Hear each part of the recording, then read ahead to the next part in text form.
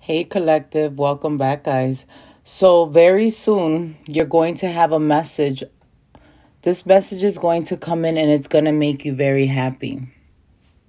For some of you guys, it's going to catch you off guard because this Four of Air energy, you haven't heard from this person in quite a bit. And they want to have this communication here with the Eight of Fire. This is a soulmate. This is someone who you haven't been speaking to in quite a bit. You might have been broken up with this person. It's been possibly 6 months, 6 weeks, maybe even 6 days. But there's this energy here. It took them long enough. But I feel like this person was doing something. They were trying to get themselves prepared for you. They're actually on their way towards you, wanting to move towards calmer waters here with the Six of Air.